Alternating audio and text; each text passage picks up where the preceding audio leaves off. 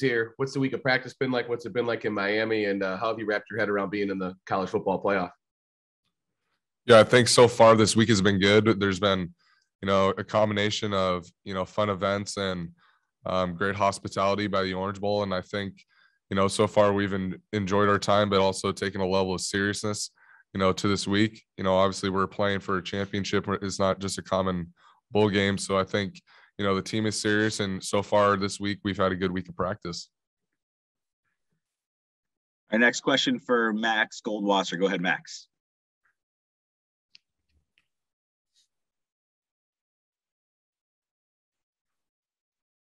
Max, unmute your line if you're ready. There, figured it out. Okay, yeah, this one's for Cade. So you talk about competing eventually for a national championship. The last quarterback to do that with Michigan was none other than Tom Brady. Have you spoken to him at all? And if so, what's he telling you? I haven't spoken to him quite recently.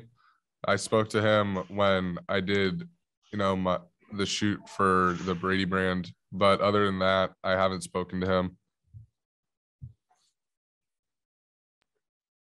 The next question for Lainey Higgins. Go ahead, Lainey. Hey there, guys. Thanks for doing this. I had a question just kind of about how this matchup is going to shake out, because obviously Georgia's defense has been heralded as one of the best in the nation, but at the same time, you guys are going to be playing behind an offensive line that just won the Joe Moore Award. So I was wondering if you could kind of walk me through how you think your offense matches up against, the front seven and the secondary that you'll be facing on Friday.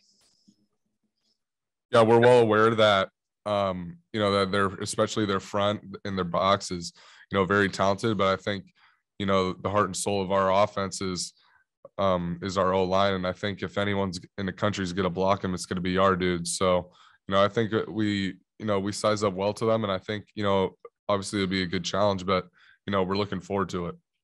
And next question for Jennifer Hammond. Go ahead, Jennifer. Hi, I am unmuted. Can you both hear me, Hassan and Cade? Yeah, we can. Hello, Jennifer Hammond, Fox 2 Detroit. I'm going to ask this question, and I would like each of you both to answer it. And Hassan, we can start with you. Just give me a sense of some of the things you guys have been doing down here and what it means for team building and bonding. I know that we've heard a lot this season about this being a very close-knit team. Tell me what it's been like just to be down here together and working towards this goal on Friday. And then also a follow-up that I'm going to ask before we even get to that. Can you also just talk to me a little bit about the emotions of your coach and what he's been saying to you? So if you can just start with the team building. Thank you. Oh, yeah. It's just a blessing to be down here, with the team and this great weather out here in Florida. And we just did like different events, like Cade said earlier, like, we just did team bonding. Like we went to the beach one day and we just did different events like that, so they're definitely bringing the team closer and just bonding, so that's pretty much it. And the second question, what was your second question again?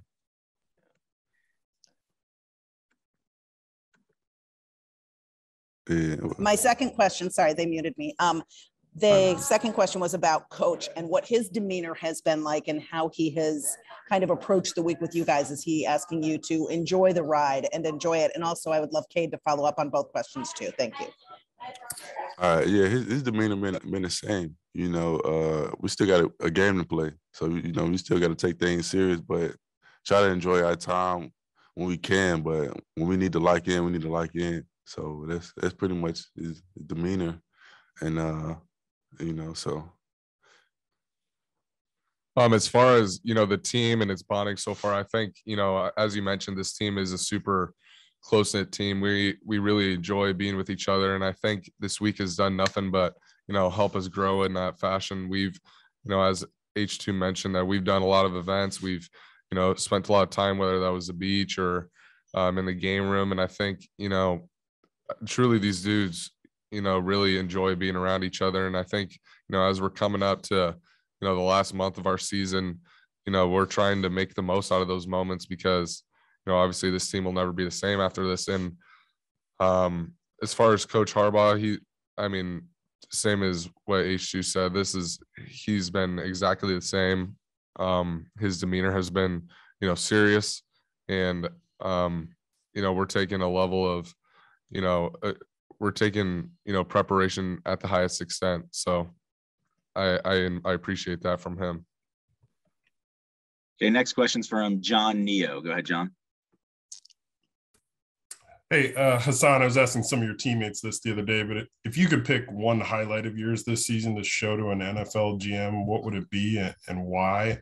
And then, Cade, I guess since you've sort of had the best seat in the house watching him run, do you have a favorite from this season? I mean, it's so many plays, It's, I don't, let me see.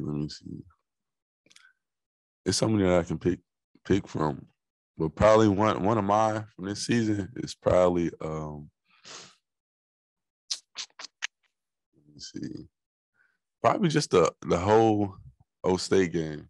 That was a so real moment, and it was a fun moment, so that probably that whole game, to be honest, so that's probably my pick.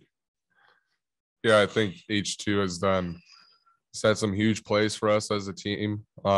His contribution to this team is so big, and especially this offense. And I think, to narrow it down to one play, it's pretty tough. But one that sticks out in my mind is his hurdle against Nebraska. I thought that was pretty sick. Our next question for Tim Reynolds. Go ahead, Tim. Good morning, guys. Tim Reynolds with the Associated Press here in Miami. My question's for Hassan. You guys have probably noticed that it's a little warm down here, a little humid down here. How much have coaches been talking to you about hydration and kind of going back to almost like training camp kind of mentality on that front with it, because it's going to be the warmest game you guys have played in a while? Hey, most definitely. You tell us stay hydrated, drink water. And we just during practice we just get in that just try to get used to the weather and the humid and all that and things like that, so we just he keep telling us that, drinking water and stuff like that. So we definitely been doing that, and we getting used to the humid and the heat. So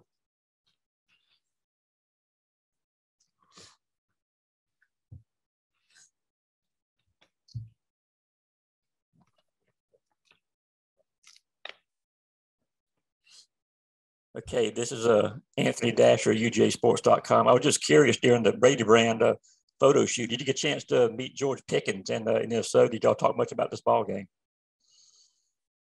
Did I have the chance to meet who? Yeah, George Pickens for Georgia at the Brady Brand photo shoot. Oh, no, I didn't meet him. Okay, thank you. Okay, next question for Michael Cohen. Go ahead, Michael. Hey guys, I was just wondering, did Dax Hill travel down with the team for this game? But it's not our job to comment on, other players. So we'll let Coach Harbaugh answer that question. And next question is from Zach Shaw. Go ahead, Zach. Hassan, obviously the Georgia front seven's been talked about a lot. I'm curious, someone who kind of embraces contact, runs the way that you do. Are you excited for this matchup to see kind of what you've got, and I guess your thoughts on what it'll look like in the trenches there? Hey, most definitely. We know they got a good front seven, but we got a good O-line, So it's gonna be a fun physical game, and I like them type of games, So it's gonna determine who want the game the most, So we're gonna see on Friday. And next question is from Casey Jones. Go ahead, Casey. Thanks, guys. Casey Jones, Wood TV in Grand Rapids, Michigan. My question is for both of you, too, Cade and Hassan. Obviously, we know the phrase, those who stay will be champions, and it applies to both of you. Can you just tell us what it means to your game and your time at Michigan personally, what those words mean to you? I think, for me, it just takes me back to the place I was my freshman year when I first enrolled here. I was a red shirt. I didn't see any playing time. I I felt like this team was in a much different place, especially, with, honestly, the connection between the guys, the culture. I think it was just, a different vibe in Schembechler Hall. And I think, obviously we won some games in 2019, but we didn't, win a Big Ten championship or beat Ohio State. And I think, when I think of those who say we'll be champions, I just think of how far, this program has come in the last 2 years, especially following last season, what a disappointment that was. And, it feels good that, we can say that phrase with confidence now. Yeah. On my half, yeah, just his freshman year, just moving to linebacker and then coming back to running back, my journey been a little different, So the culture on this team definitely changed, and I'm loving it, So everybody's just been buying in, coaches, players, and we just all coming together, And it's the energy is top tier, so All right, we're going to take 2 more questions here. Next one's for David Hale. Go ahead, David. Hey, Cade, I'm curious, you have a sort of a unique throwing motion. How did that develop? And have you had coaches like along the way try to tweak how you deliver the ball or kind of make you into more of a traditional thrower? Why does it work for you? And how does that sort of come about for you? I began throwing the baseball when I was younger, and then in 6th grade I decided to play quarterback. I've been training with Jordan Palmer since 7th grade, and he hasn't. Obviously, we're always working on something, but I wouldn't say, I have a very odd throwing motion. But all we do is try and get better, and I think, however that looks, I don't think there's really a patent on how you're supposed to throw a football. I think, a lot of dudes, have different motions that work for them and their body types. And I think, mine is I'm able to change my arm angle. I'm able to, I'm not maybe the tallest quarterback, but I can, find windows to make throws. And, I'm confident in my ability to throw a football. And, obviously I want to do is get better at it. But I think, my throwing motion is just, it's evolved, and, I'm doing the best I can to make it as efficient as possible. All right, last question here for Bob Wojnowski. Go ahead, Bob. Yeah, for Cade and also Hassan, if you could answer it too. You both have sort of mentioned the culture change and how different it is just in the last couple of years. Was there something or someone that sparked that change initially? Honestly, I really think it was the players. The leaders on this team had enough, and we knew that something had to change following last season, that we had to be different. We had to change the way we were doing things, whether we thought, that we were too cool or whatever the reasons were. I just felt like there were some issues on the team that we had to handle, and we had to come together. And I really think, it's been mentioned that this team is really player driven. And I think that's true, that, the guys on this team care about, what this team looks like, how this team carries itself. And the combination of the change that Coach Harbaugh wanted to make, I think it has created a result and a really great culture that we have here. Yeah, to add that, like Kay said, the team is pretty much player driven, and the coaches buy in with that, So the coach has just been great, and Cade pretty much explained it all. So. All right. Thanks, guys. We appreciate your time this morning. Appreciate it. Thank you. All right. Next up, we're going to have offensive